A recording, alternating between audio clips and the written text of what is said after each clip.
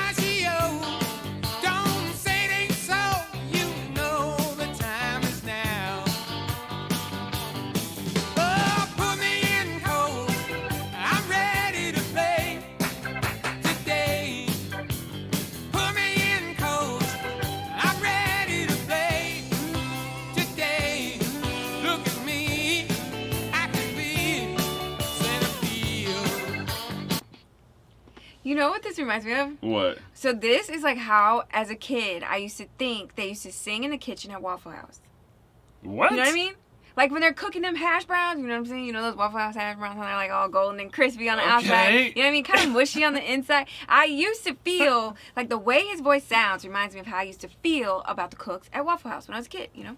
Okay, this is complex, but you didn't really think they sang as they were cooking at Waffle House, right? Well, no, I figured they could be like frying up some stuff like Centerfield. Like they would, you know what I mean? Like that texture is just so Waffle House to me.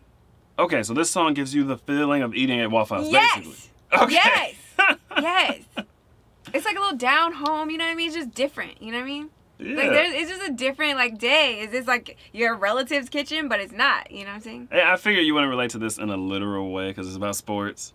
Yeah. If you play sports, you can relate this in a literal way. A literal, yeah. Okay. Like, put me in, coach, literally. Okay. You know what I mean? Okay, no. But I don't know all this baseball history, all these people they're naming. I don't know. Me, I can be Centerfield.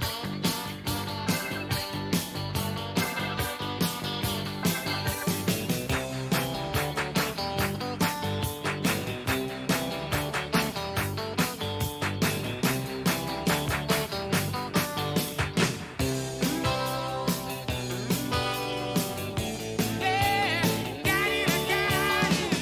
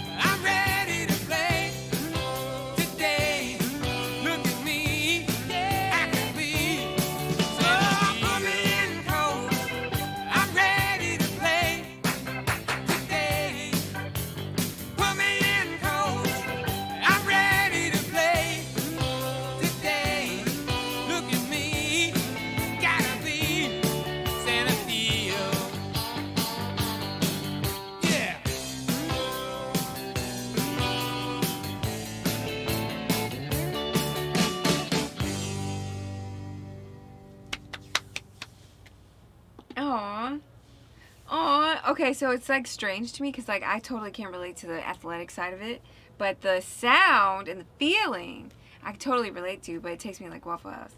Yeah, I was trying to think of an analogy for you to relate to, but I can't. I can't think of anything else that like want your coach to put you in the game.